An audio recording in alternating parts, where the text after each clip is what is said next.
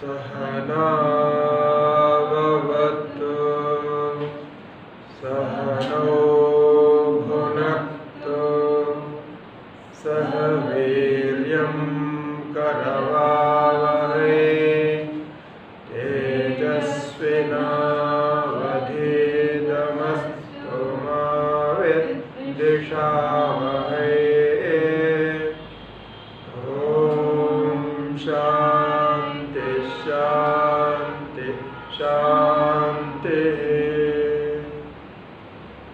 Om Kapilaya Namastasmai Ena Vidyodadho Jagadimagne Karunyat Sankhya Nauriva Vihita Prataranaya. Om.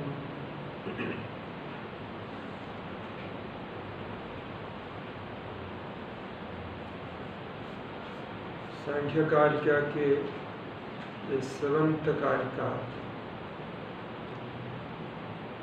तो अधिदूरात् सामीप्यात् इंद्रियघातात् मनो अनवस्थानात् च.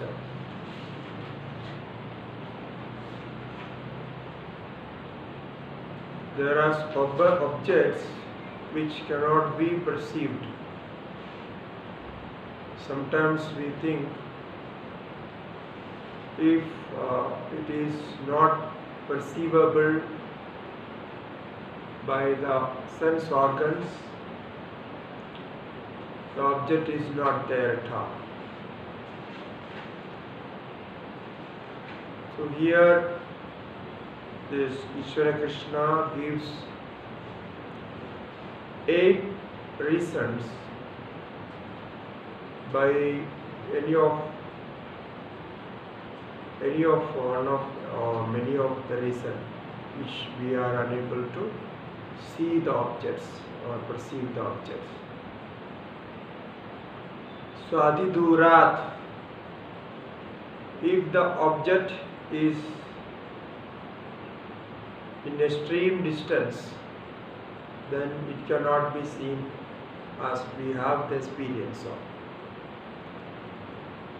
And similarly, Samipyat, if it is very near, also we are unable to perceive. When there is some problem or some defect in sense organs,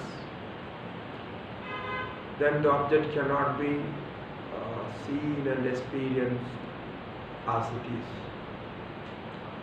Mano anavasthanacha.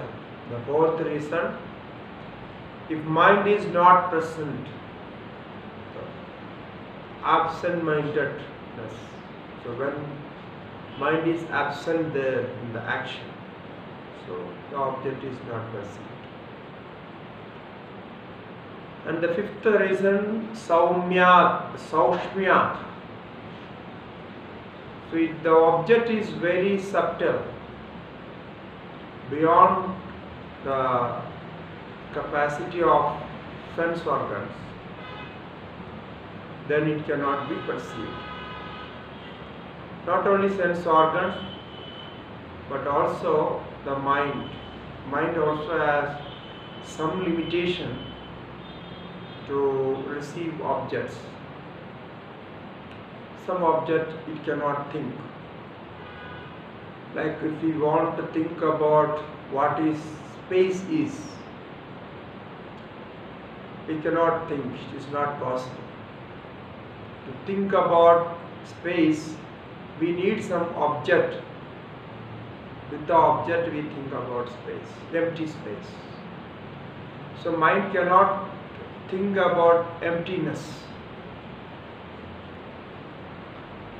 And similarly, if mind wants to think about anything all-pervading, it is everywhere, it cannot, because the object, how it is everywhere present. Mind cannot think. So this is a limitation for mind. So Saushmyat and Vyavadhanat. Vyavadhana means intervention. If something is there in between, the first object will obstruct the second one. It is always like that. And when we see an object outside also, we won't see the object completely. We can see only in 3 dimensions or 2 dimensions, not more than that. So the 1 or 2 parts of the object is always missing. It cannot be seen. So Vyavadhana, this is also an obstruction, intervention. Abhibhavat, suppressed by others. So one object or one thing is suppressed by other. So like the light of the stars are not seen when the sunlight or moonlight is there. So this is so called Abhibhavat. And then eighth one, the last one, Samana Abhiharat.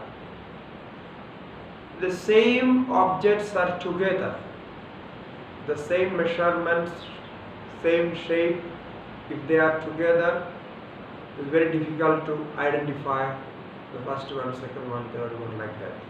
Intermixture of like objects.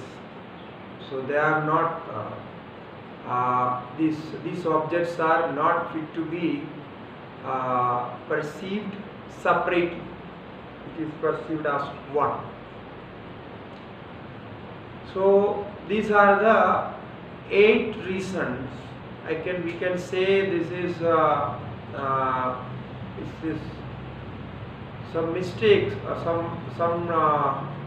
some reason we can say which we want to see the object correctly. So the Pratyaksha has all these problems. This is all connected to Pratyaksha, the perception. Perception has all these problems. Now, why this has been introduced here? So he is giving the reason, the next Karika. The Karika 8. So all these 8 reasons. So now we will choose some of this, like Saukshmyat and Abhibhavat, the Samana Viharat. So there is reason are more connected to this subject we are going to discuss here. The 8th Karika. Saukshmyat tadanubhalabdher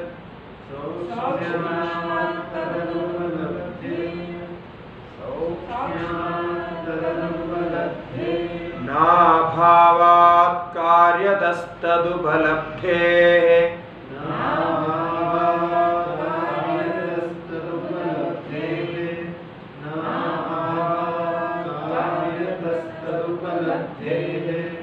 mahadaditaccha karyam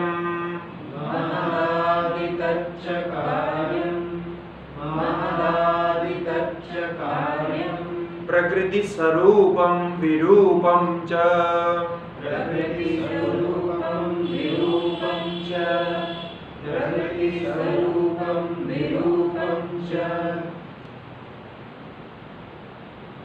Why Prakriti is not an object of perception? Why Purusha, Chaitanya, consciousness is not an object of perception? So actually Chaitanya is even unthinkable. You cannot think about it. So the Saukshmyat Tadu Anubalabdhi. because this Prakriti is extremely subtle. The extreme subtlety of Prakriti, the Saukshmya. Therefore, tad anubalabdhi. Therefore, we cannot perceive it or experience it directly. So, tad anubalabdhi. Upalabdhi means it can be perceiving or experiencing in both ways. Upalabdhi, it is apprehension, non-apprehension of Prakriti. So, tad anubalabdhi. So, this is the reason we are unable to perceive. If we don't know about an object, we can say it is not there. The absence of that object or absence of that thing. So it says no. Na abhavat. So we can't say that. Abhava means non-existence.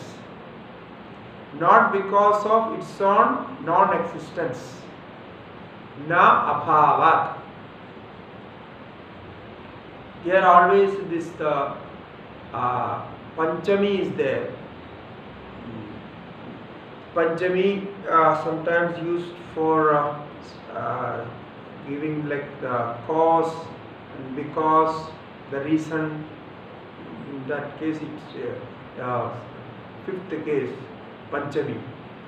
So na abhavat, not because of non-existence. So what is non-existence? We don't see it, we don't perceive it. So this is there, Prakriti is there, but we are unable to see because it is very subtle. The subtlest matter is Prakriti. So na bhava. Now, how we know then? It says karyataha tadubalabdhe. We can infer Prakriti by seeing its effects. Karyataha. The karya means effect, the product, the fruit of any action, or any of the reaction can be called karya. So one action and then reaction, it's also karya. So any product produced by any cause is also karya. Action and reaction and production, similarly manifestation, the first manifestation and second manifestation, third manifestation, like that. So all called karya in Sanskrit. So generally a change, a manifestation. So Prakriti has so many manifestations. So through manifestations we can infer Prakriti. If there is no cause, no product can be produced. If there is a product, it means there is a cause. So this is the theory. This theory is called cause and effect theory. This is very famous and fully established theory. You cannot deny this theory. So karyataha tadubalabdhehe. From karya, from effects, we can infer this Prakriti and other causes. Tadubalabdhe. Now what are the karya? What are the products of Prakriti? So here it is enumerated. Mahadadi tatcha karyam. Mahadadi, mahad and etc. So mahad is the great principle. What is mahad? It is a great principle. The principle like Prakriti. Prakriti is the ultimate principle. Then comes great principle. So we have to give some name. Many of the names we have ourselves made, because in English there is no name for this. So mahad means great. As in all dictionary it gives only great. But here it is not, great means it is not an object.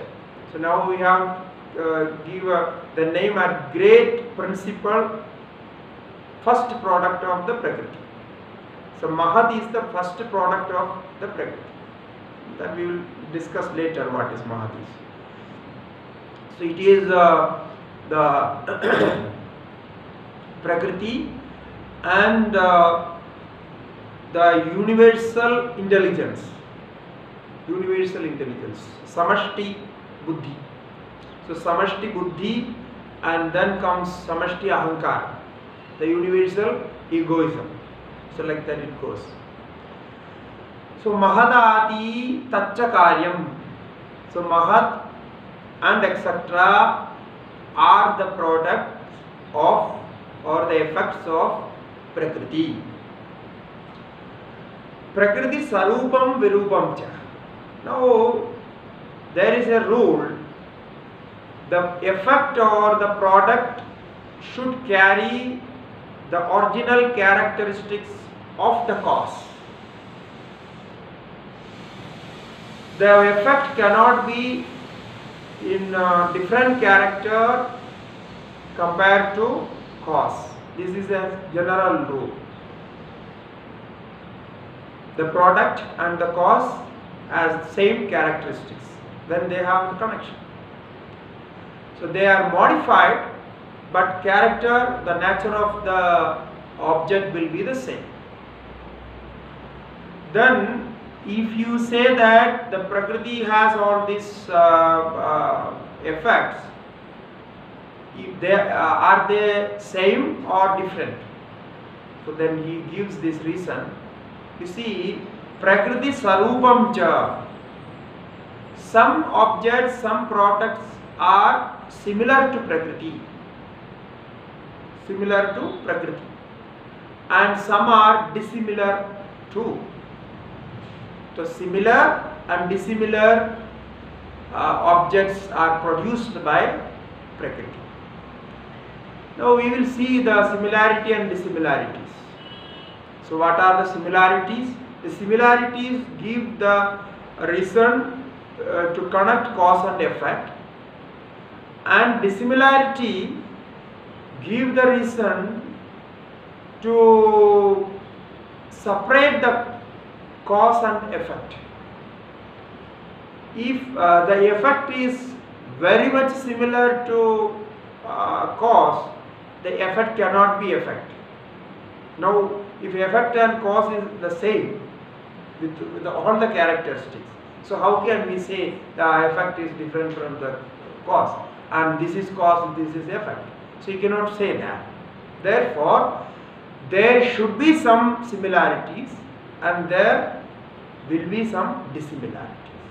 So therefore Prakriti Sarupa, some are Sarupas similar and some are dissimilar.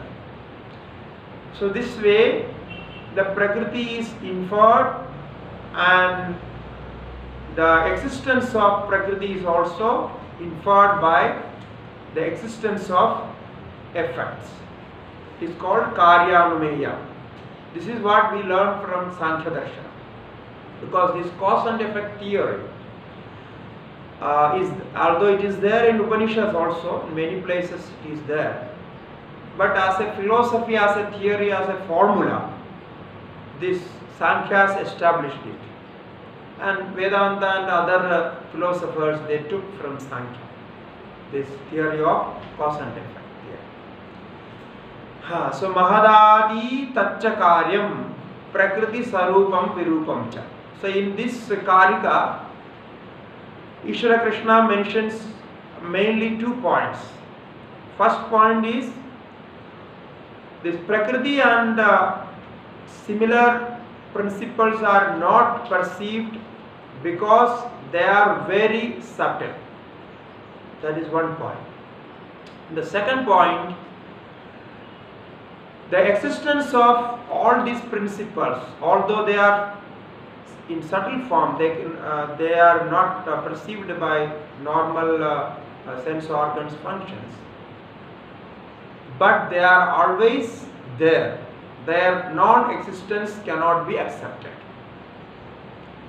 They are always exist in this way through the Anumana. So two things we know from this. So Saukshmyat and existence of the principal characters, Karya and Karana. So Karya we have the experience, and then Karana also comes there. So this is the 8th Karika. Now the 9th Karika is giving an important philosophy, important theory of Satkaryavada. Satkaryavada. So as just now I mentioned, we don't have the experience of Prakriti and Purusha, but we cannot deny Prakriti and Purusha. Nobody can deny. If the Karya is the product, is connected to the cause, whatever may be, then before the product is produced, where it was? It was in Karana or Karana itself, or it was not there in the Karana. After the action of production, it came out. So we did something and the product came out. That is what we see. The clay, we bring the clay. When we see the clay, there is no pot in that. We say it is clay. But after some action, some mixing it or whatever, giving some shape to it. So after some action, the pot maker does some action on that. So after the activity of producing, the pot is seen. Then we say the pot is there. So before that, we say there is no pot. The no pot means, what does it mean? The absence of pot, non-existence of pot. That is what we understand. So before the birth of the Karya, the product was not there. That is what we understand. Normally, there is normal understanding. If that is the case, then we cannot state that cause carries the product. Why? Because seeing the clay, the clay in front of us, the clay for the pot, what is brought to make the pot. Seeing that, we say now there is no pot in that. It's only clay. There is no name used as pot. Whoever sees it, always people, whoever sees it, they say no, there is no pot in that. It means, in our understanding, our perception, the absence of clay, absence of pot is seen on the clay. You are getting me what I am saying? Huh? So though there are three things. One is clay, second is pot, and now third, the perception, the absence of pot. Now where we see the absence of pot? Huh? On the clay. On the clay we see the absence of pot. Now, absence of pot we say, okay, there is on the clay there is absence of pot. It's correct. Now where is pot then? In the clay. Huh? So you are saying absence of pot on the clay, and then now where is pot? Because you are saying that there is no pot in the clay or on the clay. Okay, it is in our mind. It is in the potential form. It is in the potential form. So now the question is, what we know when we see the clay that there is no pot in the clay, is this perception, cognition is right or no? It's a correct cognition or wrong cognition? No. So when we see the clay, the amount of clay that which is there, the heap of clay, seeing that we say there is no pot in the clay. Is it right or wrong? This cognition is right or wrong? Huh? There is a problem in this. So you cannot say it is right and you cannot say it is wrong. So therefore, here two opinions comes in this situation. Seeing the heap of clay which to be produced in the form of pot and other vessels, to be produced, it is in future. So therefore you have to follow my words. If you don't understand anything, just raise the hand. So my language and the connection, the sentence you have to follow. So the first sentence what we say, on the clay or in the clay there is no pot. This is our first perception or understanding. See the heap of clay. Now when we deny the absence of clay, absence of pot, we deny the absence of pot on the heap of clay, we are seeing something there. What is the same pot we are seeing there? So the pot is there in our mind, and the mind says this heap of clay can be produced in the form of pot. So now there is a contradiction. What is the contradiction? Pot is not there. Pot is not there, but pot is seen there, or seen in the abstract form. It means you have some idea, some connection, some idea about this heap of clay and the pot. It is called abstract pot. To be produced pot or would be pot. It is seen there. So this is a very difficult state where the philosophers differ their opinion. Some philosophers say the pot is always there in the heap of clay which would be produced in the form of pot. I am adding this into, because any heap of clay we don't have.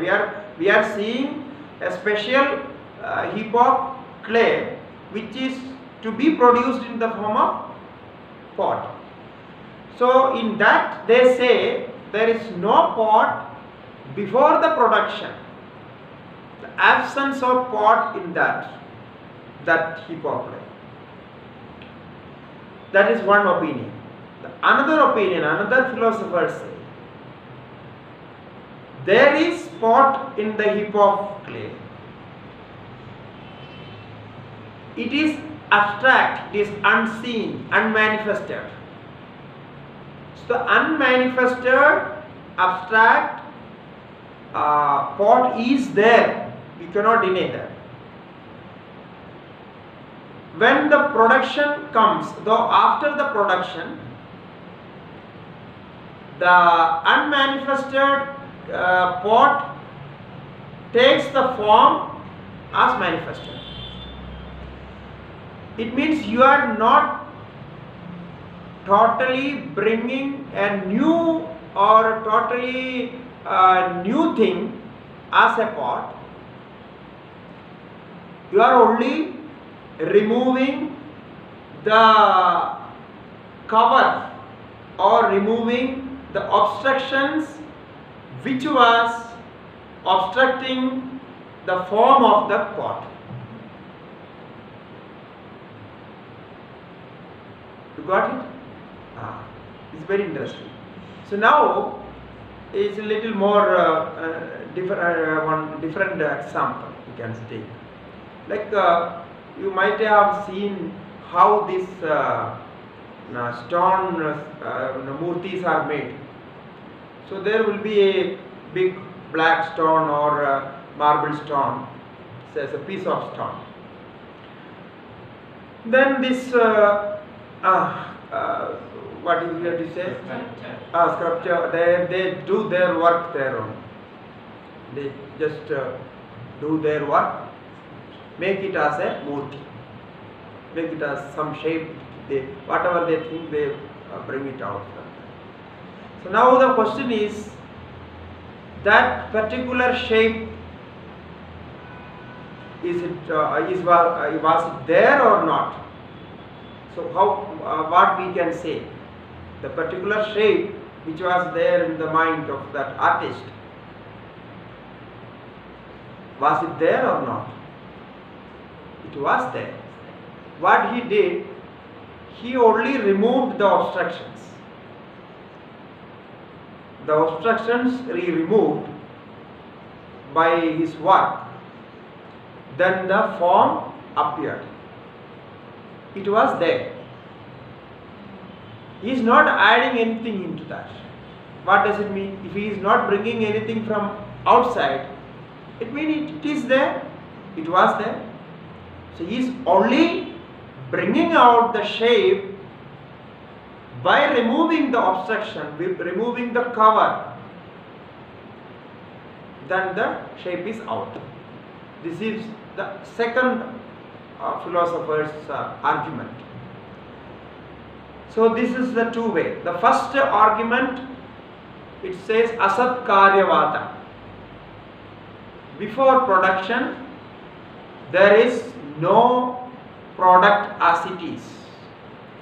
The product is made out from absence of product. The product is produced from its own absence of product.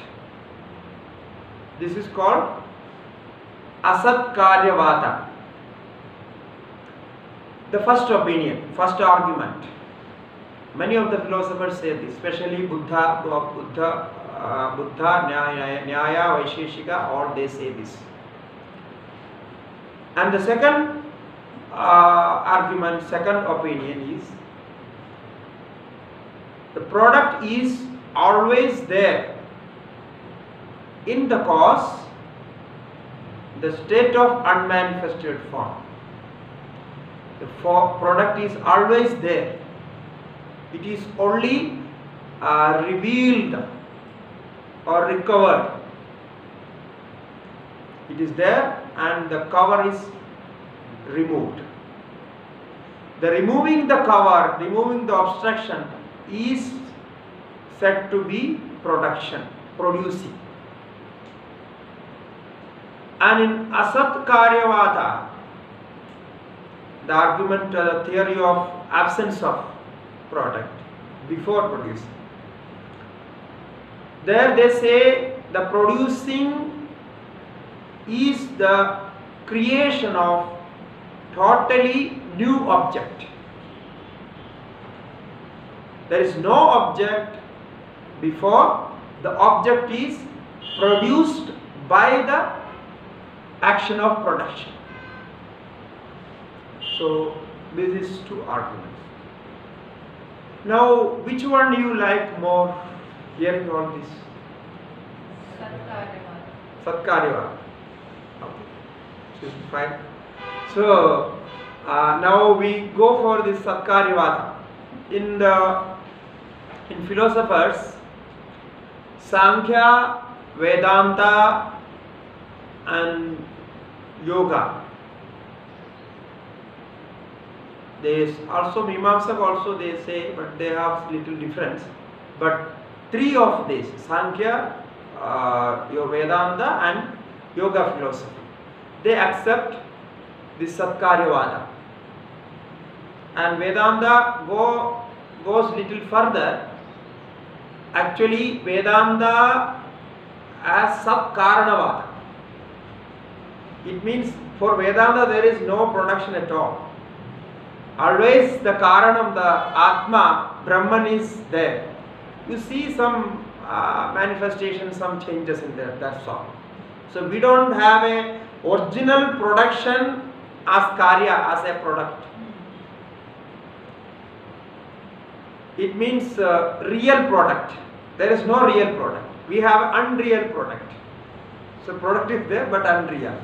And Sankhya and Yoga say they have a real cause and real product. Prakriti is also real and the product is also real. For us, the Prakriti is the Karanam, the cause is real but effect is unreal. So therefore, Vedanta should be Satkaranavada. So therefore, Satchidananda Sat Brahma is always there. So names and forms are only, what do you say? It is only imagination, or it's a superficial manifestation, superimposed manifestation. So therefore, it is in your mind. When you think about that, it comes out. And when you see the original cause in that, the product itself disappears. So this is called Vivartavada, superimposed production, or causal theory. It is superimposed. And here the Sankhya has original manifestation theory. As in science we have all other philosophers, they follow the original manifestation theory. This means real manifestation theory. The manifestation is happening there. Other than Vedanta, all other philosophers believe in real manifestation theory. And only Vedanta says superimposed manifestation theory. It means superimposition happens in the mind. So mind creates the objects, and when mind itself sees the cause, the original cause in that product, the product as it is disappears. It has no reality. Disappearing means, it doesn't mean you are not seeing it. You are seeing it, but the reality is not there. The mind changes the reality into different realm. So when the mind changes, the production disappears. Like when you are in sleep, you have many objects in the sleep.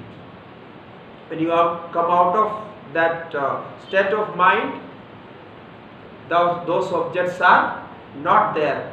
They just disappear. Similarly, it happens here. This is all called a superimposed theory of that Vivartavada. And here the Satkaryavada in Sankhya and Yoga is based on manifestation theory. The original manifestation theory, real manifestation theory. Real manifestation theory means it changes, actually it changes. That's what it says. So the pre-existence of product is called Satkarya. The Sat means pre-existence, before producing it. Satkarya Vada. So the 9th Karika. Asadakaranaad upadana grahanat. Asadakaranaad upadana grahanat. Asadakaranaad upadana grahanat. Sarvasambhava bhavat. Sarvasambhava bhavat. Sarvasambhava bhavat. Shaktasya shakyakaranaad. Shaktasya shakyakaranaat. Shaktasya shakyakaranaat. कारणभावाच्च सत्कार्यम् कारणभावाच्च सत्कार्यम् कारणभावाच्च सत्कार्यम्. In Vedanta also we have this discussion based on this Karika. In Satkaryavada, all the arguments given here is adopted by Vedanta. Asad akaranat upadana grahanat sarva sambhava bhavat shaktasya shakya karanat karana bhavat satkar. Now 1, 2, 3, 4, 5 reasons are there why the product should be pre-existing before it is produced. So these 5 reasons are there. Asad akaranat. Asad means, sad means which has existence or existent. It's called sat. And asad means non-existent. So asad akaranat. The non-existent cannot be produced. Non-existent cannot be produced. So asad akaranat, because non-existent object cannot be brought into existence.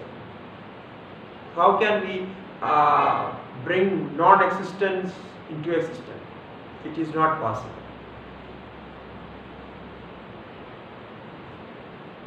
That is first reason. And the second reason, upadana grahana. When someone wants to produce something, he takes the material which is efficient to produce the object he wants. Like somebody wants to produce a pot, he goes to the clay and make ready the clay. He collects sufficient clay and brings and then make it. If he wants to produce a pot, he will not go to the river and collect water, because water cannot, from out of water you cannot produce a pot, or out of air you cannot produce a pot. So to produce a pot you need a particular cause. It means the producer who is intended to produce, the producer sees the production or production of his object in that particular material cause. So he sees it. It means it is there. It is there, so he sees it. He knows that I can bring out this particular object from this particular material cause. So this is called upadana grahana. Upadana means material cause. The material cause which is efficient to produce the desired object. That is upadana grahana. This is one reason we cannot deny. And sarva sambhava bhava. Then the third reason is given. If you say from non-existence one can bring out the existence of an object, if you say that, non-existence of everything is there everywhere. Non-existence, can we limit non-existence? The non-existent cannot be delimited. Here you see, here is non-existence of horse, non-existence of human, non-existence of pot, non-existence of so many things, uncountable. And here is also the, you see, wherever where the object is not there, The non-existence is freely available everywhere. If you can bring an existence from a non-existence, there is no need to do anything. Just sit in a place and produce from non-existence existence. No, even to grasp this idea is also difficult, because we have not done such a thought process in our life.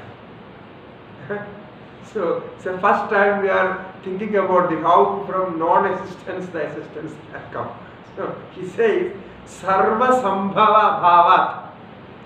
Sarva Sambhava means all the production of everything. And the absence of the production of everything by every means. The absence of everything is there everywhere. It means from wherever we want, we can produce anything. That is what? Sarva Sambhava. But it is not happening. If someone wants to produce something, he needs the particular material to produce the desired object. He cannot produce from the absence the object. He cannot produce. If he could produce from the absence, so we can produce so much of gold out of absence. It is not possible. It is not possible. Therefore, Sarva Sambhava Bhavat. Therefore, what we should think, what we should believe is, there is some reason, some connection with the production and the object. A particular object can produce another similar object or something like that. So that is called Sarva Sambhava Abhava. Okay, 3 reasons are completed. Now says Shaktasya Shakya Karanat. Shaktasya Shakya Karanat. Shakta means which has the potency to produce the object, any of the object. Like the heap of clay has the potency to produce a pot or anything like that. So in that case we can say the clay is potent regard with the pot. So Shakta means potent or competent. So competent means that's also potent. It is giving some production or something is there. It has some potency. So Shakta is, you can say efficient also. Shakta means efficient or potent or competent. So Shaktasya Shakya Karana. Like if we want to produce oil, so we take this til, sesame or sarsu, what we say, mustard or whatever. If we see that there is oil in that, or even our nariyal, coconut. So we see oil in that, then we take this. It's a potent, it has the potency of that production. So therefore, Shaktasya Shakya Karana. Shakya means what is producible. Producible is called Shakya, and the potent or the cause of that is called Shakta. So Shaktasya Shakya Karana. Because in Sanskrit, you have so much of choice of making all this. Small word, you can communicate much.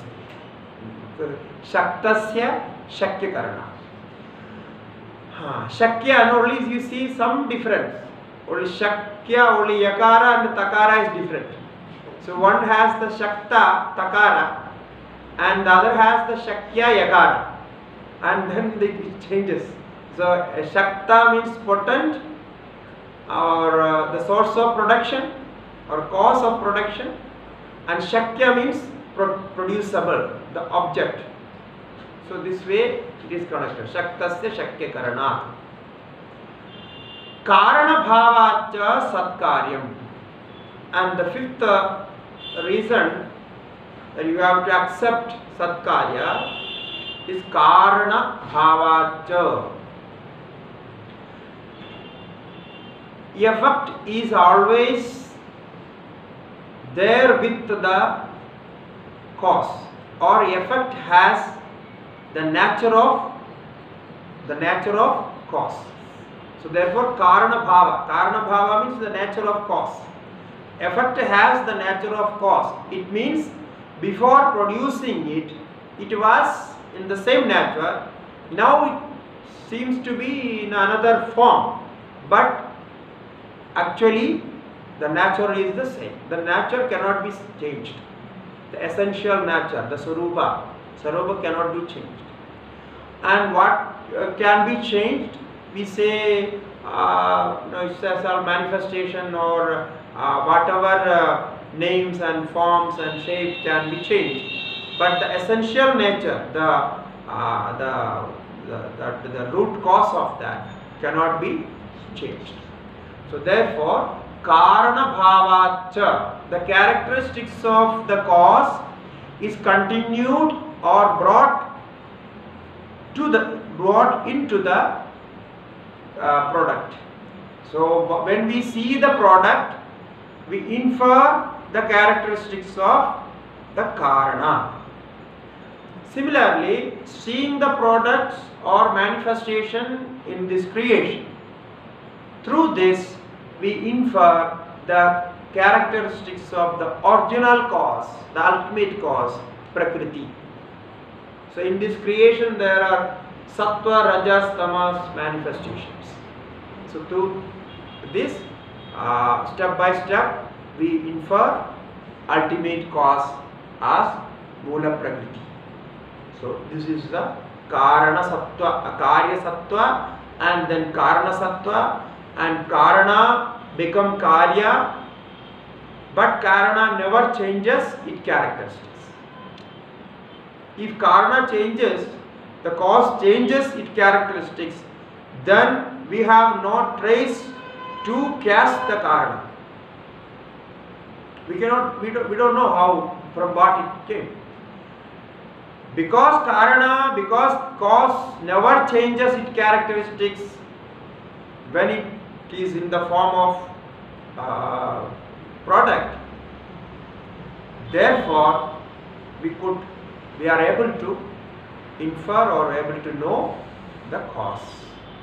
See, same theory we use in Vedanta. Vedanta says you are only seeing sattva, rajas, tamas in creation. The Sankhya argues like that. But we see only Satchidananda in creation. So we say this Satchidananda, and it came from Satchidananda, and it exists in Satchidananda, and is always Satchidananda. Therefore, Satchidananda is the cause of creation. And they say the Prakriti is the cause of creation. This is the difference. Only the cause and effect differ, but the theory is the same. The Satkarana theory or Satkarya theory or this cause and effect theory, both are same. Okay, we see next Karika tomorrow.